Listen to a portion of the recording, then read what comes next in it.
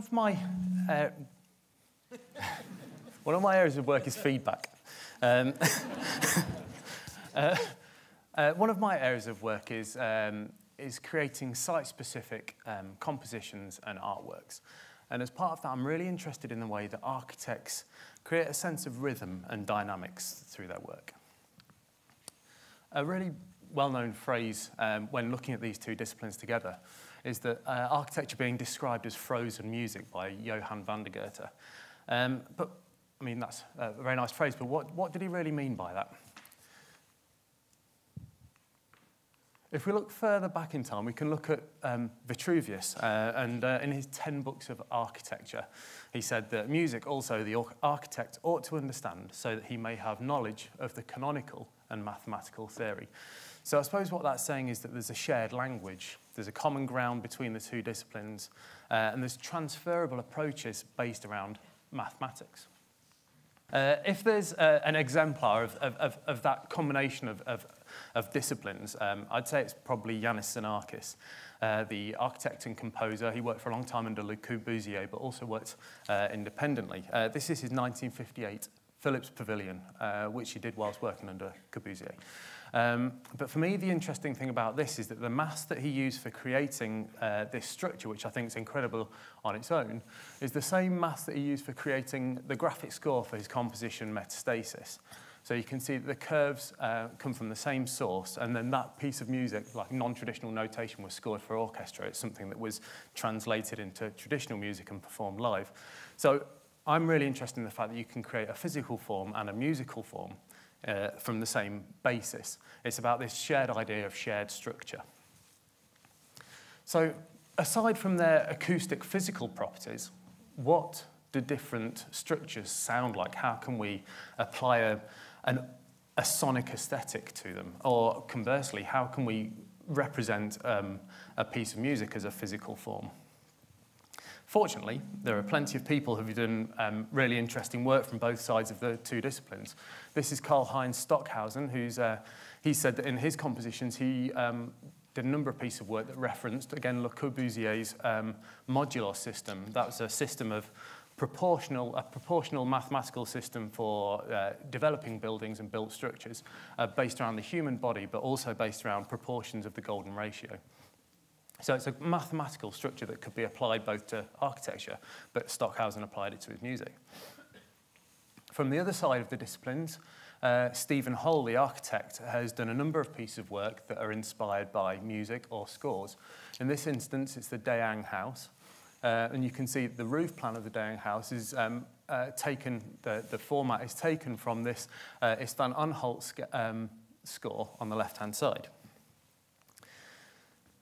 Another piece of work that Stephen Hole did is the Stretto House, which was inspired by a Bela Bartok piece.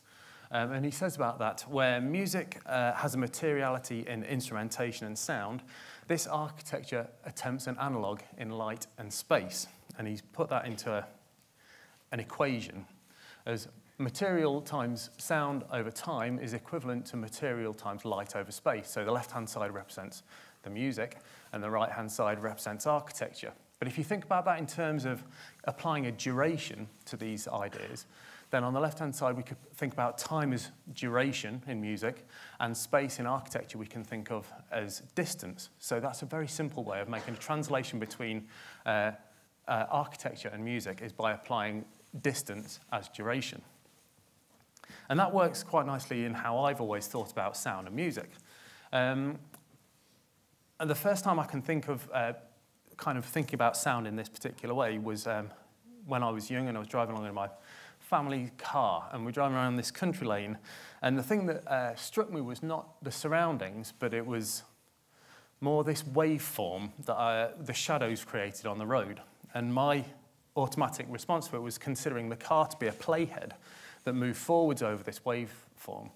And I thought of it with high frequencies on the right-hand side and low frequency on the left-hand side. So as the car moved over, I made a sound with my mouth of the sound of what I considered the car to be making as it moved over the waveform. And if you just take a moment to think about how annoying that would have been for everyone else in the car, it would have been... So I took that quite annoying approach and worked with a programmer called Joey Scully, and we developed, this many years later, a synthesizer that played the landscape. The red section in the middle is a playhead, and it moved across the landscape. In this case, it's the Brecon Beacons hillside around the festival, the location of the Green Man Festival.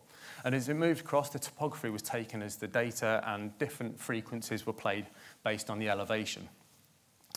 And there's actually a short video of that here.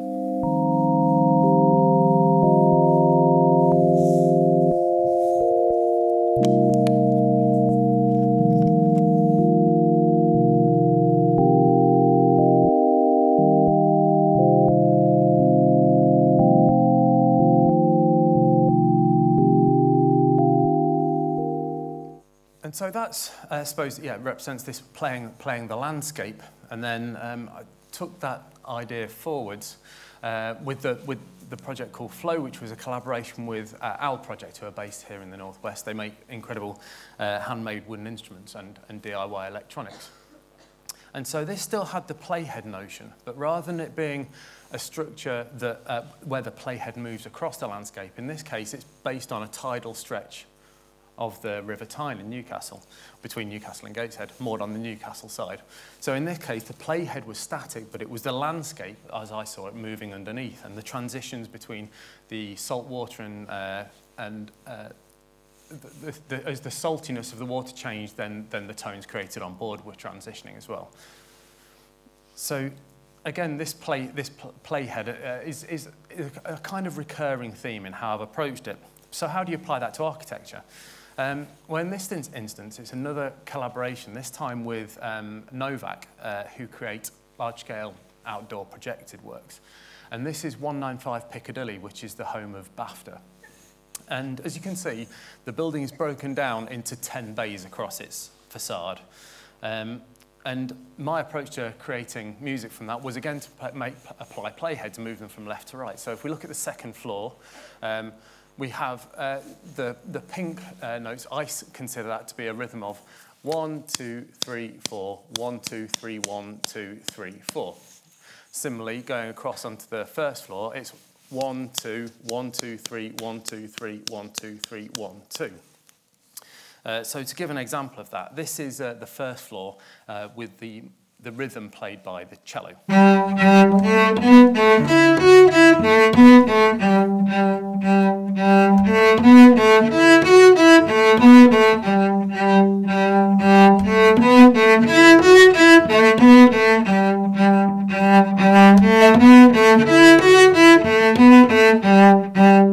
And so for the full composition, I took that same approach, but applied playheads moving across the structure at different speeds and at different points in the building. This image doesn't show it, but there was quite an intricate balustrade across the top and picked out different details. So these different playheads moving at different paces created loops that overlaid each other, and the full composition sounded like this.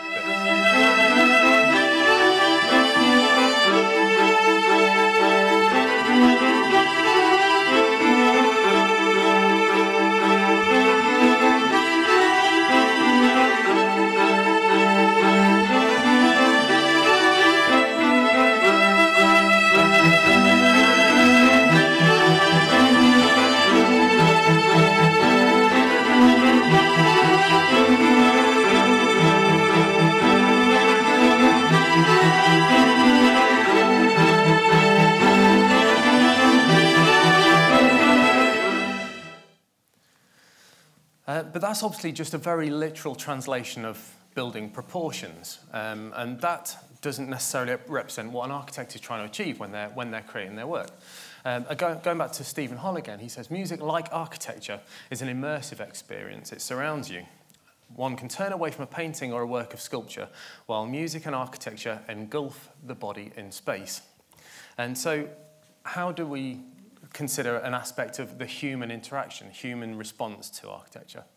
Barographic is a project that I first devised for Sage Gateshead, and have recently been working with the Lowry in Salford.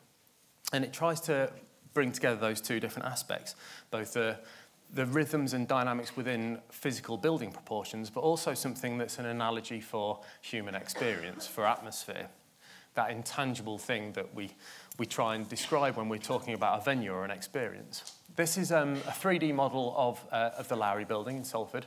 And the orange parts are, again, playheads that move around the 3D structure and create rhythms based on the proportions of the building.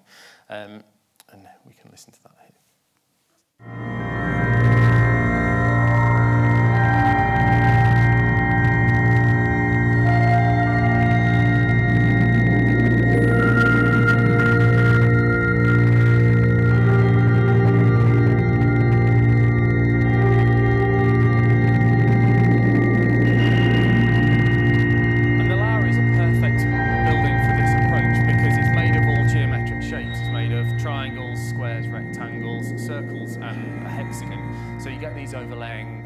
Qualities within, so a syncopation within the music that it builds. And then this second layer that I mentioned, trying to do something that represents atmosphere, was something that a mechanical barograph is installed in the gallery for a period of time, for the duration of the installation. And these are the first 8 weeks of charts, so it draws a line as the atmospheric pressure changes over the course of time. And this was, again, another layer of the melody that was created for the final piece of work.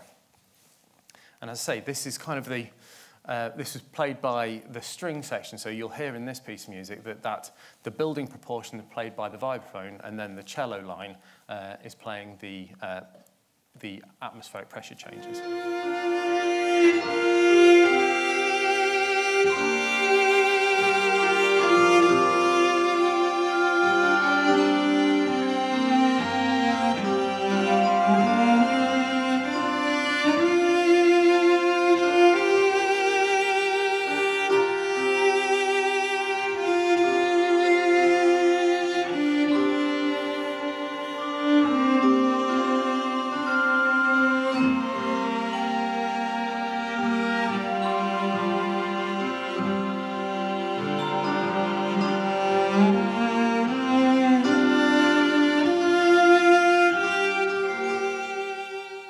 For me personally, I think it's absolutely fascinating the way that architects and musicians have taken ideas and taken inspiration from the other discipline and then applied it in their own medium.